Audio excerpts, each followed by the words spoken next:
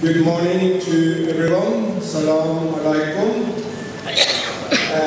Let me start by expressing my deep condolences to Indonesia for the tragic air accident yesterday. It killed so many people, including people I understand from the Minister of Environment and Minister of Finance, so the many people in the region also lost people to their friends and colleagues, all of them. So let's pray for the victims and let's support the families who have lost very dear ones. So it's a day of sadness with such a big tragic loss of life.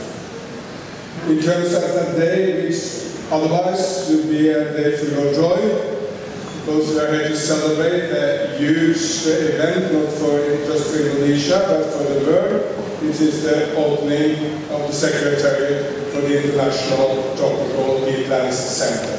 This is a day we have been waiting for long. People see it, and a lot of people in the ministry has worked very hard for this to happen. So I'm really glad, even under the bad circumstances yesterday, that we can be here with you and to celebrate this opening. This center gave so much promise for the world. I think we can achieve so much for Indonesia, for the Congos, and for the world. So let's also be happy and full of joy with this opening. Interestingly enough, only a few years back, very few people spoke about peatlands. I cannot recall I came into the climate conversation basically in Bali in 2007, which was the first big climate meeting I attended, very well hosted of Indonesia at the time in Bali. No one basically spoke about peatlands. And there was very little understanding of how important these ecosystems are. So from this very kind of poor start into the present situation, where there is a gradually global recognition of the importance of peatlands, we have come a long way.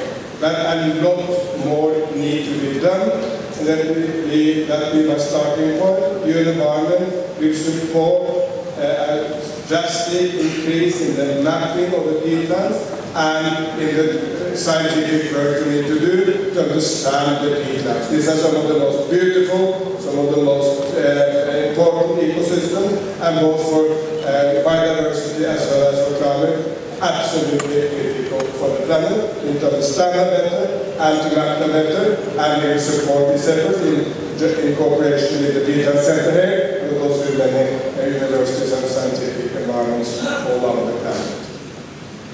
Secondly, we need to step up the conservation of the peatlands, and their South-South cooperation bears a lot of promise.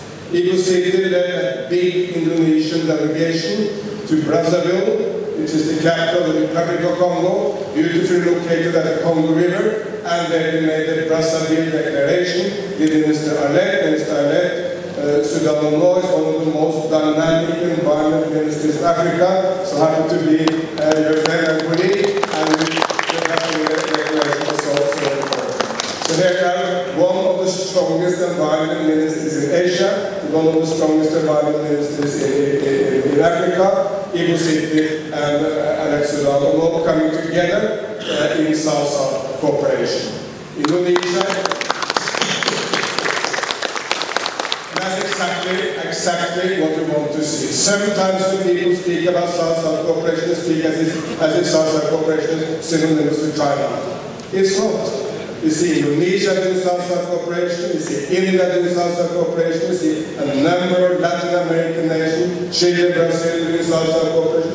There is so much to be achieved by comparing those between different nations in the South, many of them with superior experience in so many fields. So thank you so much to Indonesia for sharing your experience with the Congos. But the day will come when the Congos will also share their experience with Indonesia. So this is a true exercise for mutual learning. And as you know, the peatlands, which very recently was discovered in the Congos, the biggest in the world, the enormous carbon stored there is similar to 20 years of the emissions from the United States of America, or 3 years of global emissions, if they were to be emitted into So of course that will need to be stopped, it will not happen, and it's so important for climate and also for biodiversity. If you want peatlands to be conserved, you need to make the economic case for the peatlands added to the environmental case. It's absolutely critical if you want to stop global warming. Peatlands are also very essential for many species, but they also have a huge economic promise which we need to set up. And let me set up two main areas where we can assist the peatlands nation in setting up the economic case. One is obvious, which is tourism. These are extremely interesting, fascinating ecosystems, and some of them also have a wide variety of species which people want to come and see. In Rwanda, as I told someone in the past, in Rwanda they are now charging $1,500 for one person for 1 hour to see the gorillas. Meaning that if you bring a family of 4 to see the gorillas in Rwanda, it will cost you $6,000 for 1 hour. But as everyone understands, it creates a fantastic economy. Taxi drivers, tourist guides, people working in the hotels, the local community, and it creates opportunity for health and education and better living for the people in the neighborhood, and that's what we should aim at also here in Indonesia. It was just discovered that there is a new separate species of orangutans in the Sumatras, northern Sumatra. These species need to be protected, and that's very, very important for biodiversity. That is also a huge economic opportunity for Indonesia to create tourism to see such a rare animal. And exactly the same in the Congos. They have a number of primates, big apes, which can be turned into an economic opportunity for tourism. And we will be happy to share best practice from Botswana, from Rwanda, or from other nations that turn the animals into a fantastic opportunity for tourism.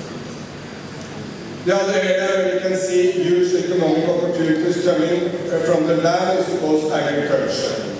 That's why UNEP supported here in Indonesia the Tropical Landscapes Finance Facility, which has one aim of increasing the productivity of the small-scale farmer. At present, some small-scale farmers do just 1.5 tons of palm oil from the acre. That can be increased to 6. I just spoke to Parliament Minister. He said it may be increased to 9 tons. So it's an enormous potential opportunity to increase the productivity. And if you can 4 or even 6 double the productivity from the same land, because the farmers will do much better income, much better health, much better education, much better everything, and much less incentives to go and destroy the forest or the peatlands. So these are two huge economic opportunities for nations with peatlands to move into tourism and to move into better agriculture practices, which can get more out of the land which is already degraded, and no reason to go into the virgin land. So at the end again, thank Government of Indonesia, my great friend Erik Solheim, thank you. Also thank Erik Solheim for coming all the way from Brazil, and also the delegation from the Democratic Republic of Congo coming here. There is so much promise in this day. For the first time, we have a global center for peatlands, which can be the kind of the core of the global work for peatlands, and we in the government will do our utmost to support the center, to support Indonesia, and to support the two Congos. Again, thank you for joining us this morning.